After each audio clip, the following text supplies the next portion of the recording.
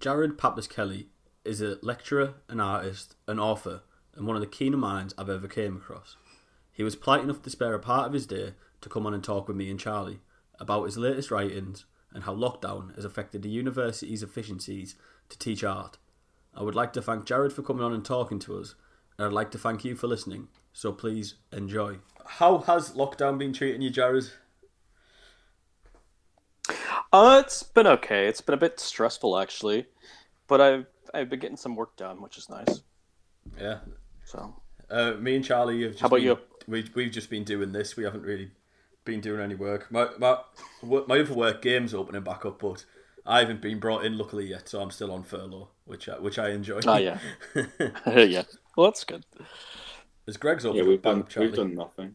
No, well, Greg's is opening supposed to be. I think they're opening tomorrow for training on the lockdown measures or whatever, so everyone has to be 2 feet apart. But I don't get how it's going to work because at Greg's everyone stood on top of each other anyway. So Yeah. but they're supposed to be opening on Wednesday, but I've managed to blag that I should be off until July. So around the 1st of July, I'll be going back. Did you see all the queues today for pre-mark? Well, yeah, I saw that. I walked through town today, and honestly, it's as if lockdown has been like turned off. It's just over, yeah. It's rammed, yeah. There's a lot of things happening. There was a sign for Sports Direct for like a 4-hour queue or something like that. Really? So it was like they have it at Disneyland, where it's like if Yeah, you're pretty here... much, yeah. At this Yeah. point, yeah. Can you get the fast pass or whatever it is to go Yeah. through quicker? That'd be good. You'd make a lot of money off that. Yeah, I might tell customers privilege me. yeah. There you go. What have you been doing during lockdown, then, Jared? Well, I have a book that is coming out in beginning of August, which you know about, and Cool. I've been finishing up another book I was working on, and doing a bit of art, reading a bunch, and I've still been teaching from remotely, which has been a bit stressful, but gotten a fair amount done. Yeah. Is this the MAs or the BAs? The MA just started. The BA, we just wrapped up marking and everything. So Yeah. Yeah. Is it easier to teach the MAs or the BAs on the online? they're all being taught online, both MA and BA. So No, I'm saying which is more stressful? oh, probably the BA just because there's more of them. Yeah. Have you So been example, reading, people to talk reading to. anything interesting at the moment, Jared? I've been reading just kind of stuff that I don't normally read. I read The Three Body Problem, which is like Chinese science fiction. That sounds good. And yeah, it was good. And I'm just finished what was it called? Children of Ruin, which is Adrian Tchaikovsky. He's an English science fiction writer, and it's kind of like evolutionary science fiction. Oh yeah, that does sound good. I Yeah. downloaded like a master file of loads of books on my Kindle, but I haven't got round to reading any of them. I've got a subscription to Audible, so I've just been downloading audiobooks. Oh, lately. yeah. But Well, that's nice. I keep on downloading books way above my intellectual level, and then I have no You idea just don't understand what's going on. Yeah, I downloaded a Nietzsche book. I just like I can't follow it. It puts me Yeah, to you sleep though. definitely have to be in the right headspace to sit down with Nietzsche. Yeah. Especially because it's when I'm going to bed and I put my headphones on, I just drift away. Like, Yeah. Well, that works too. You want to tell us a bit about your book, Jared? I tell you about my book. It's called To Build a House That Never Ceased. And it's basically a collection of my writings for like the past 15 years all put together. It's mostly interviews. There's some stuff that was around. A lot of it's stuff that was meant to go into my last book, which was Solvent Form, Art and Destruction. And so it was like the rough bits that never quite made it in, but a lot of it's a lot more accessible, I think. So it's a good way to get into what I write about and what I think without having to grind through something like Solvent Form. Mm-hmm. right, so it's a lot more accessible, as you said. So someone like me might be able to I was understand going to say, it. yeah, so Styan could read it. Yeah, Stein can read it. Yeah, I do It's got a bunch promise of different stuff in it. It's hopefully there's something that kind of appeals to anyone, and I don't think you necessarily have to sit down and read it from front cover to back. I think it's more you kind of dip in and find essays or interviews or bits that sound interesting to you. Yeah, that's very handy because often I'll like start a book and get like 30 pages in and then give up and I'll never read it again. But if there's just certain parts of it that obviously I was interested in, then I'd just read them parts. So that makes a lot more sense. Yeah, I don't think there's anything more than like a Wikipedia page in the sense of like if someone needs to find out certain information or a certain quote type thing from you, they can find it easier. It's about a glossary, Charlie. It doesn't have a glossary. I didn't have a glossary, time to put that together. You know what I mean? Like in the sense of like, I suppose it's glossary. That would be a conversation. You could just ask me those questions, and I'll tell you the answers. Does it have a glossary? Sorry, what was that, Charlie? He just said, "Does it have a glossary?" That's no, but I meant in the sense of you designed it so it just sort of like you don't have to read it like from like page to page. You can just jump to certain sections. That's actually the next book I'm working, or not the very next book, but the next book that's my art book I'm working on is meant to be just like you open it and you read a page or two, and that's kind of how it's designed. But this one, I wrote it, and it's basically stuff from all my archive stuff or things I've written for magazines over the years, and things that are just kind of hard to find, all put in one place, plus all the initial material that goes into the last book, and a bit of the stuff that goes into the next book. And the idea is that you can just kind of, nothing's that long. You can kind of just read through it. Something's going to hopefully be interesting to you, or something will stand out to you. And I also wrote it, I put it together in reverse chronological order. Right. So I start out smart and I get dumber as you go back in time. Why is that? So, what's that? Why did you do it that way? Because I thought it was kind of related to my previous book, and so it was kind of good to start there. Yeah. And then there's like interviews I worked on when Michael and I were doing projects years ago, and there's some early like reviews and things like that. That's just kind of it comes from a different place than the current stuff, and so I figured that people want to read it. It was in there, but is this stuff that would be hard to find online? Yeah, it's stuff that's just, it may not be in print anymore, or it was written for like small magazines, or it was online, but not all in one place. What gave the idea to do it? Or was it just a little free time in lockdown? Or? A bit of the free time in lockdown. I was approached by a publisher that wanted me to do something like this, so I said sure. We forget often, Charlie, that Jared isn't proper academic. Yeah. Publishing, how's your you were starting a publishing company yourself, weren't you, Jared? How is that coming along? Is that yeah, it's going really well. It's Invert Extant is the publisher. I designed the logo. Just Styan designed the logo. I've actually gotten nice compliments on that logo. That's all right. Don't worry about it. Very proud. And what else? I'm editing 2 books right now for it. And I'm also just starting a new project where I'm going to start publishing. I want to talk to different artists and have them talk about their work in their own words. Because I feel like a lot of times we kind of get in the habit of reading about it in a magazine or seeing something that's already being mediated or presented to us in some way. So it's kind of nice to see what someone has to say about it, about their own stuff and the pieces of work they're doing. So that will feature on the online portion of the website for Invert Extant, but it will also become part of a book eventually.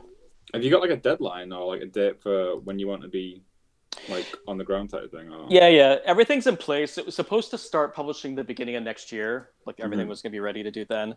I'm kind of waiting a little bit to see what happens after lockdown.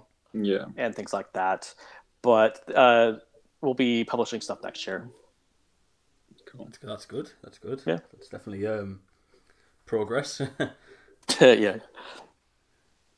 So this is the second book in a year. Is that true? It came out in 2019, the last one. The solvent one. Sorry, Solvent Form. Yeah, that came out 2019, like in February. So, like a year and 4 months or something like that. It's really impressive. That. Yeah. I've only read 2 books in the past year. Never mind writing them. Well, if you've read 2, then now you just have to write 2, and you'll be fine. I could try. Wouldn't be very good. Could do design-based work or something. Yeah. I don't know. As a prominent fine art academic, would you argue that artists' writing in theory is more important today than practical and physical work? Is writing in theory more important than physical work? Is art theory more important than physical work in the current climate type of thing? Yeah. Is words more important than physical Or I don't know. I think maybe I would say no. I think that the work always comes first. Um, if you're working in critique and things like that, I think it starts to get into this world where it's almost kind of like vampiric. I can't say the word vampiric. I guess that would be how you'd say it. Where it's kind of you need the work first, and then there's kind of this whole level of people who just kind of suck the energy off of them. Right. And that's not really what I'm interested in. I think the work comes first. I think that ideas are very important for making work now. Maybe more so than in the past because we're kind of in a post-conceptual world where everything is kind of idea driven or in that sense. I also think that when I write my books, I'm actually doing visual art. For me, that's how I think about it. I don't really separate between my video work or the drawing stuff I do because especially the next book that's coming out, which is called Stalking America. Ooh. It's very much yeah, it's timely. It's very much though like you're reading it and I'm thinking of almost like conceptual art where it's happening inside the reader's brain. Yeah. All right. Yeah. And I don't know how successful it is at that, but that's kind of the intention for it. So Yeah. we'll see. It's very interesting. Do you want to give us a That's little? a thing. Definitely, a book does obviously take place inside of the reader's brain because that's why people are disappointed when they watch movies and everything's different to how they imagined it. It's kind of the original virtual reality in a way because you really were creating the world in your brain. And if you look at conceptual art, a lot of that stuff was originally meant to be galleries, but were in the forms of books or the forms of instructions inside of a book. So visual art, there's a connection to that as well as just the history of reading a book in general. Yeah. It's really good. You just blew Styan's mind. Yeah. Do you want to talk a little bit about the book you're thinking about making after the one that you're publishing? Are you talking about Stalking America? Yeah. Stalking America it's kind of autobiographical. It's kind of fiction.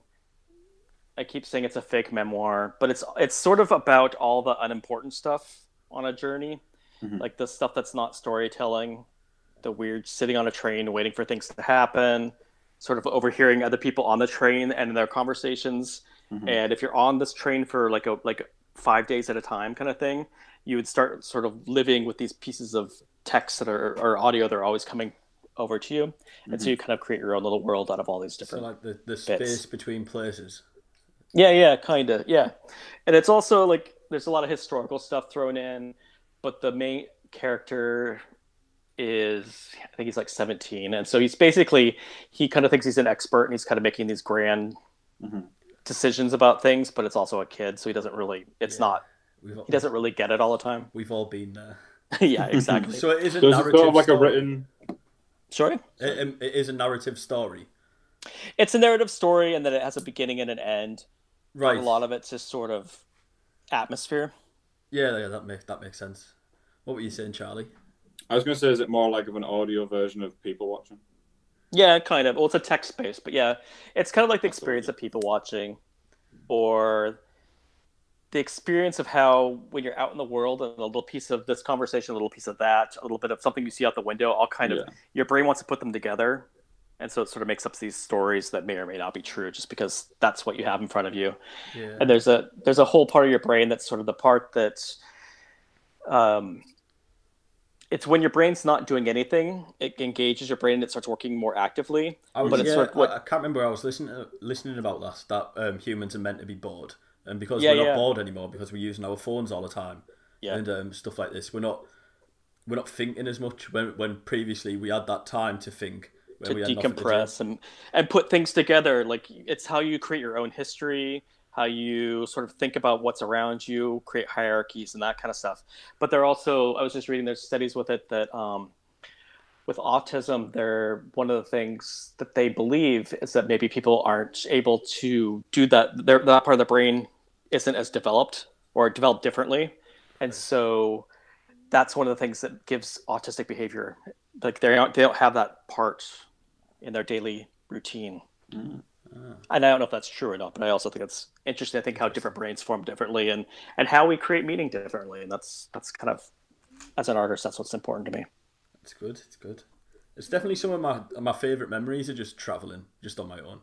Yeah. It's just the being inside your own head. You do make up your own Yeah. narratives as you. Yeah. Well, you get out of all the crap that's like your daily life. Yeah. And so the things that seem really important and stressful when you go on a trip somewhere, they just sort of go away. Yeah. Or you can at least sideline them for a while. And so it's all these new things, and you kind of get to create new relationships with what's there and what you see, and what it's almost like COVID-19 in a way. When I first was on lockdown, there were a lot of stresses and a lot of things that seemed really, really important. And then by this point, I've prioritized a bit different than how I did before. Yeah, that makes a lot of sense.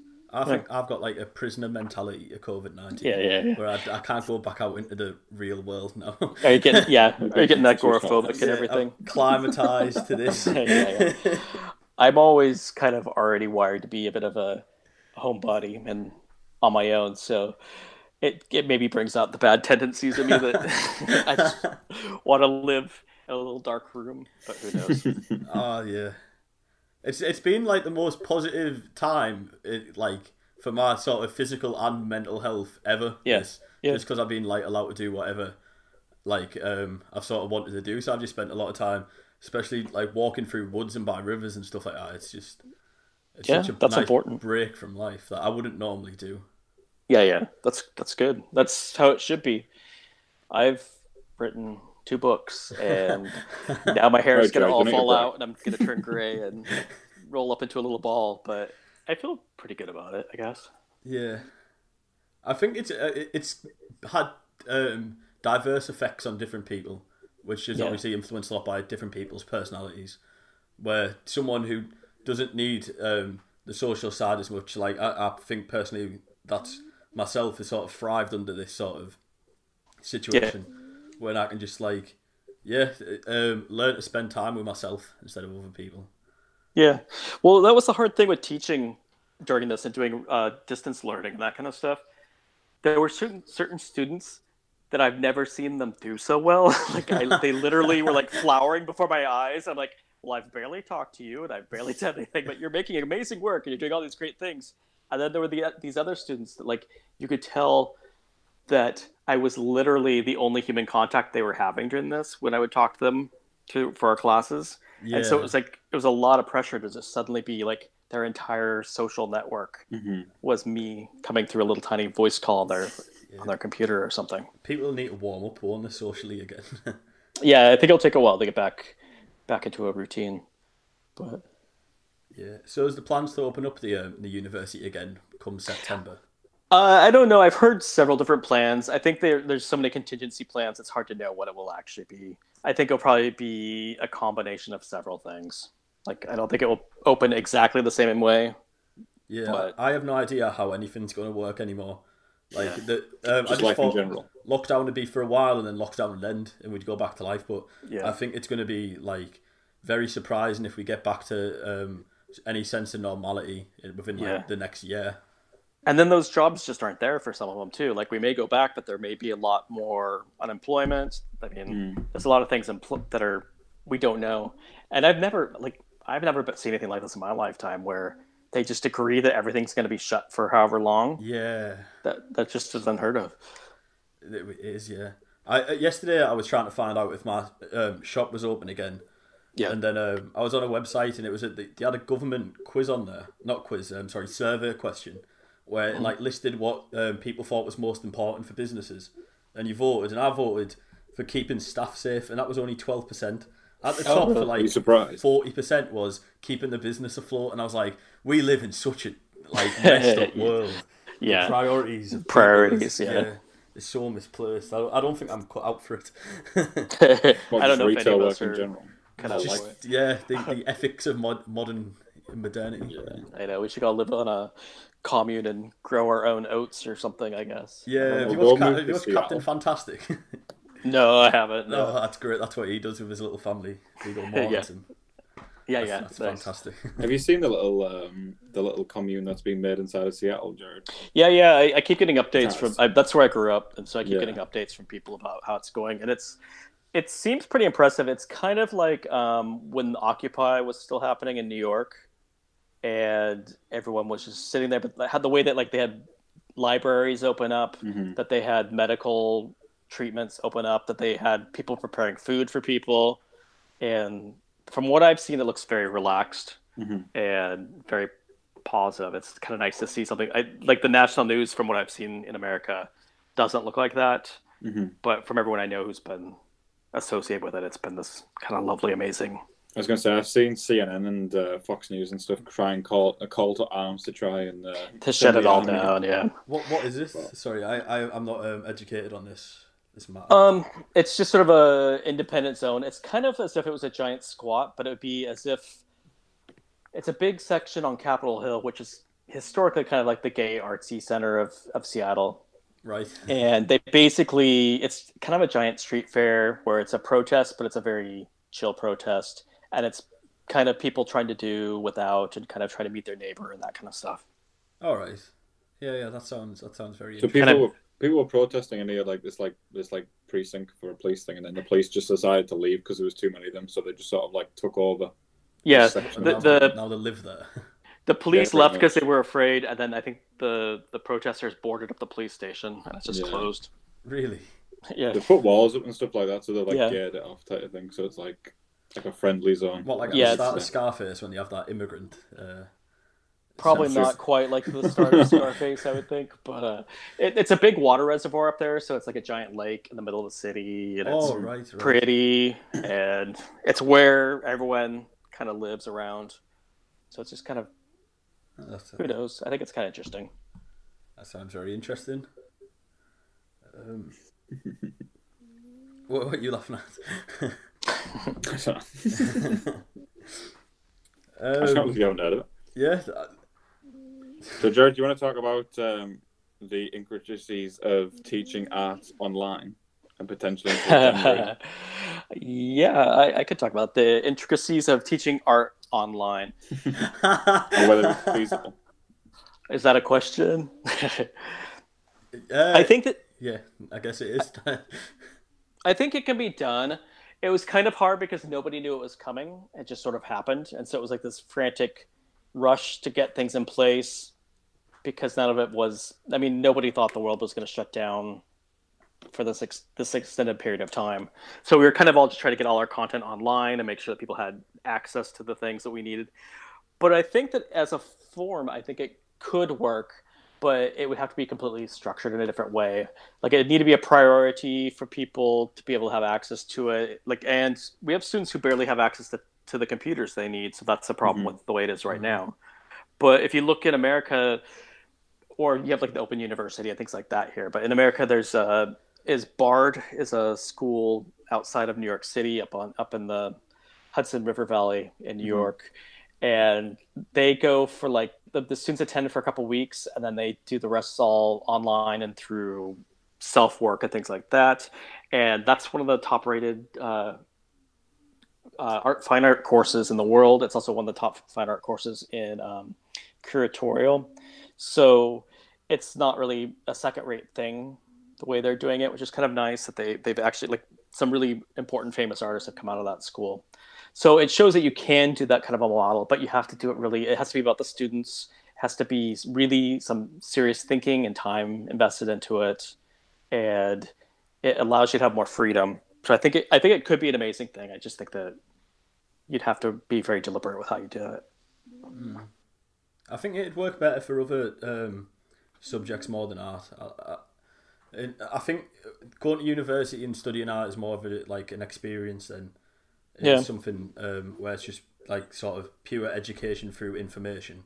Yeah, if that makes any sense. It's a lot more about the face-to-face, the building up the trust of those relationships when somebody is talking about your work, or you know whose opinion to trust and whose opinion is not going to be in the same ballpark as where you are.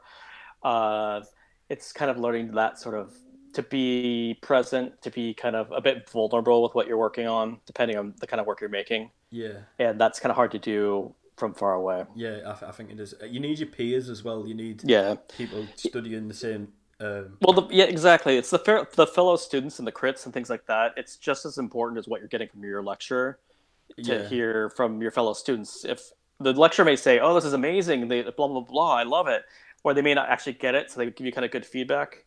but your friend's going to say that's bullshit, and you'll know that it's bullshit if your friend says it's Bullshit. bullshit. Yeah, So it's kind of negotiating those aspects, and I think that's important because that's how the art world actually is. You can kind of fool people some of the time, but you're not going to be able to in the real world situations. you can fool some people some of the time, but not all people all the time. Exactly. Very, very well said. Good job. Yeah, I think the most important thing you can get from an art degree is is basically learning how to think, and I don't think you can that can happen through just like plain information. If that makes any sense. I think you could do it, but it would have to be it would have to be a grand experiment, and everyone would have to be very invested in it. And you'd be each time you did it, you'd have to be creating something for the first time. I think for it to work. Right. Whereas if you try and automate it, it's just going to turn into like standardized tests or something, which don't really translate for that kind of mentality. Definitely doesn't. Jared, would you be okay talking about why you came over to England to study instead of staying in America? Yeah, sure. Why did I come to the UK from America? I was ready for a change. I wanted to live someplace else. I was a bit lazy. I didn't want to have to learn French or German. Yeah, so no, that was a plus. And Michael was doing his PhD, and I was doing my PhD in Switzerland, but I could commute. Right. Okay. So I was here, and also in America, you can't get a PhD in visual art. You can get an art history, and I wasn't really interested in getting an art history degree. No, it's not. It's not what you do, is it? So no. So basically, there was some opportunities. It was also just a nice chance to go see someplace else for a while and then kind of settle down. Yeah, I can understand that because me and Charlie always talk about it on here. How the natural progression is to go from Middlesbrough to Leeds, and then Leeds to London, and then.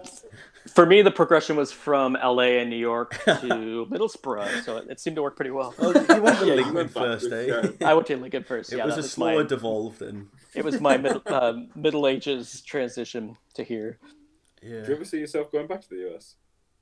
America, not right now. I was going to say maybe not right in the current climate. No, definitely not. Yeah, I miss people in America, obviously, but right now it's a bit scary, so I'm fine where I am right now. I can understand that, but I can understand the need to also just move away to experience something new, because I've been in Middlesbrough now for 23 years, and I could definitely do with experiencing a different place. Yeah. I think it's good. I think it's important to go someplace else, at least for a while, and then you can come back, and there's nothing wrong with that. Yeah. Or not. Have you noticed that in England, it seems to be the case that people go straight from education to education to education? So basically people finish secondary school and go to college, and then university, and then the work straight Not necessarily. After. Yeah. It seems to be a big thing though, doesn't it? Legal. Yeah. It's weird to me because university here is only 3 years.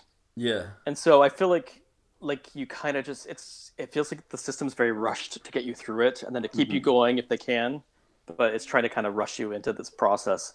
Whereas I did my undergrad, which was a 4-year full time, and then I took years off. I ran a gallery for a while. I ran an arts nonprofit organization for a while, and did that kind of stuff, and then kind of got to a point where I felt like I couldn't get to a higher point in the things I was already doing without going and getting my master's. So I went back and got my master's, and then did my PhD pretty quickly after that, though. Yeah, that's good. Because I almost wish that I took a break between doing my university degree and then my master's. Yeah, I think sometimes it's good to get a little bit of real world experience and to kind of grow up a little bit away from uni and then go back because you'll appreciate it more when you do your master's. Yeah, it's the growing up thing that's the main aspect. Yeah, I feel like I could have done with a couple more years of knowledge before I finished my education. Yeah, and I don't feel like that's necessarily the priority in this country. I think it's more. I think in this country it's a bit harder to go from your undergrad and then have a life and then go back to university. I think it's kind of like hard to go from having a life to going back to a master's degree here. Yeah, the way the funding's set up, it's that you can get the loans early on, but you can't if you go back. So it's a bit stranger. It's like they almost are trying to force people to get the qualifications. It's just the way they work out the student finance. They go off a wage from a year before. So if you've been working a decent wage or full time or whatever, by the time you go off to university, you lose money. Yeah, that makes absolute sense. Do you have anything else to promote then, Jared, on our podcast? No, but I do have To Build a House That Never Ceased, which is coming out in early August of 2020. In a year, look out for, maybe a little bit longer in a year, but look out for Stalking America. That'll be out there. Oh, I also have a show at Dovetail Joint. Dovetail Joint with Connor. Yeah. I'm doing a bunch of my drawings. I'm doing them as full-size wall drawings in the virtual space. That sounds good. Do you know when that gallery's opening back up again then? I haven't heard. I haven't been told when that's happening. They'll have to wait for government instructions, won't they? Yeah. Will we be able to buy your book from Amazon, or will it be sold on your publishing site? It's not through my publish. It's not me that's publishing. Oh no, sorry, someone came to inquire. I listened. Trust me, I did. Yeah, but it'll be on Amazon. Yeah. Or if I do any readings, I'll have copies as well, probably. Yeah, that's good. I'll borrow one, and I'll read 3 books this year. Good job. Yeah, it's been absolutely fantastic having you on, Jared. It's been a pleasure. Yeah, it's good seeing you guys and talking to you. Yeah, it is. Yeah, I've only been hanging out with like the same 2 people, so it's nice to hear a different voice. Yeah, that's always good. Thank you very much. Yeah, absolutely. Speak to you soon, Jared. See you. That was great.